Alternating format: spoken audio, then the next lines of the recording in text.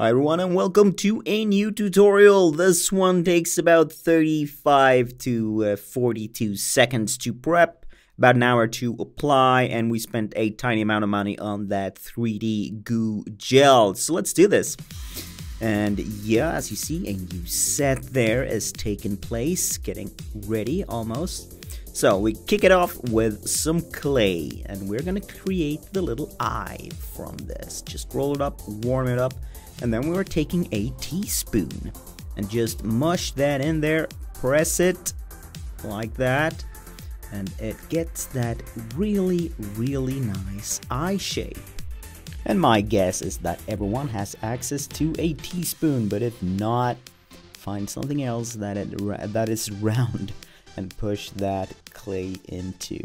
Alright, we cut off some excess, bring out the skin adhesive, and no, okay. That is one lid to be, yeah. Anyway, apply that skin adhesive to the clay as well as your skin, and it's right there. Pushing down the edges a little bit there when it's in place, and you're done. Next step, skin tight, a 3-part sculpting gel. So we mix part A and B, and when they are mixed, they turn solid after a few minutes. And to control how solid it is to work with, we add a few drops of a solidifying agent as well. There you go. Mix it up and start applying it, and it's an eyelid and sort of an eye shape we are aiming for. That might not be the easiest thing in the world to achieve, but do your best. And a tiny bit of oil on the finger there, wiping out these edges, fading them out into the skin, so we get a nice borderless, edgeless edge, if you can say that even. Anywho, so there we are.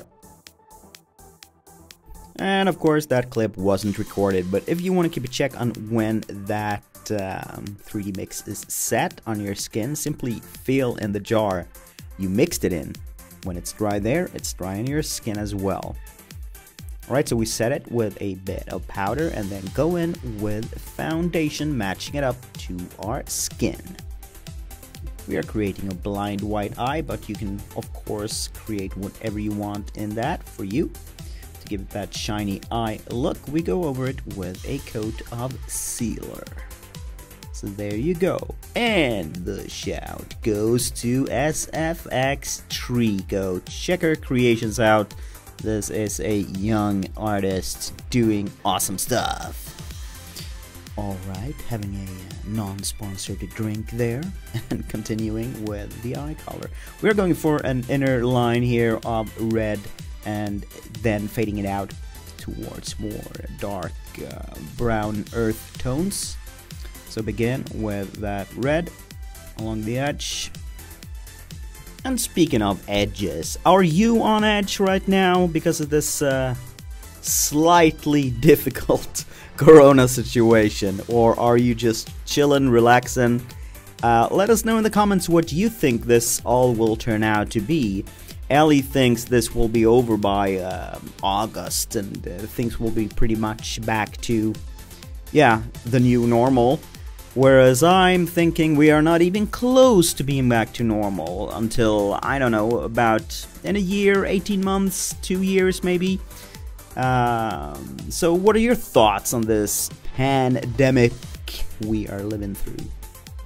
Might sound wild, but I've always wanted to live through an apocalypse, you know. But I figure it would be zombies or something else, but not a virus. However, what's kind of cool to know is that we are living in a time that will be written hard into history.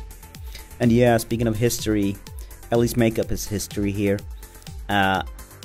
She kind of regretted how it turned out, so went over it with some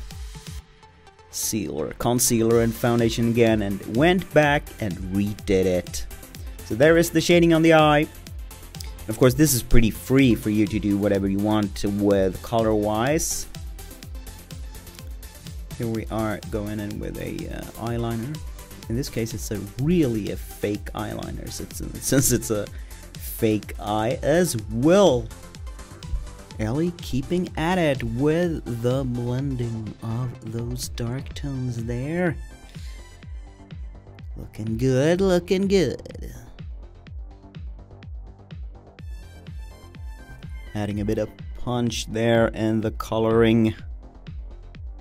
With that thin line along the lash line. And speaking of lashes, let's throw on some falsies here. There we go.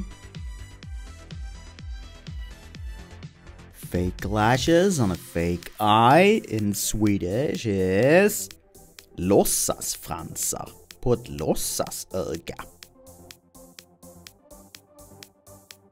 And that eye is popping a bit too wide, so we go in with a slightly beige dark tone there to bring it down a bit. That's better. And of course, another coat of a transparent sealer there. If you don't have a sealer, you can use a clear nail polish as well. Works just as fine. Now a little pink on those lips. Yeah, like that. And a line on that as well, defining it, keeping the lips in check.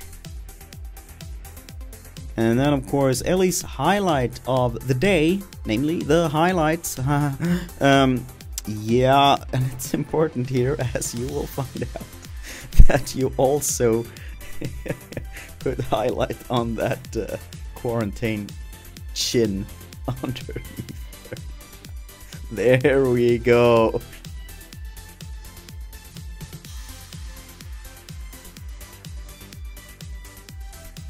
Classy, classy. And yeah, Ellie needs some advice from you guys. Okay, so we're just gonna take a little break. I just got a new little hole in my ear piercing. I don't know if it's colorful. And I'm thinking about getting one more. I have this one here, I have this one and the normal one, and I usually have big earrings. So there's two different ones. Okay, I'm gonna put a little glitter dot here. Oh, this is a project. It's either I will do one here. It didn't work. It's very good if it works, actually, I'm thinking. I'm No? just gonna get a new one. I missed. Okay, so either I will do this one here. You see this? I think that's pretty cool. Okay, this is pretty cool. So this is number one. Or I will get a new one because this one is not sticky anymore. Okay, or I will do this. And this is a tricky one because I don't know how I will reach in. Or I will do Should have a pair of like tweezers. this. Ah, that's cool. It'll be a bit to the side, so it's more like straight. Yeah, straight. So you can see it when you're looking straight. Yeah. Yeah. So it's gonna go through like in the back here. Yeah. Whoops. Oopsie. Oh, wait. Oh, okay. That's arrived. Okay. So now my ear is getting red. It's not gonna be good for photos. Well, you got it. Okay, so either one here or one here. And I only have one on this side, so I'm probably gonna make more on that side too, but I usually have my bangs down on this side so you can't see it. So, one or two? Your choice. Pick it. And with that, we are ready. Pretty simple and casual look, I would say, but it's kind of cool. So yeah, tell us what you think in the comments, and we will be back as soon as we can. Bye.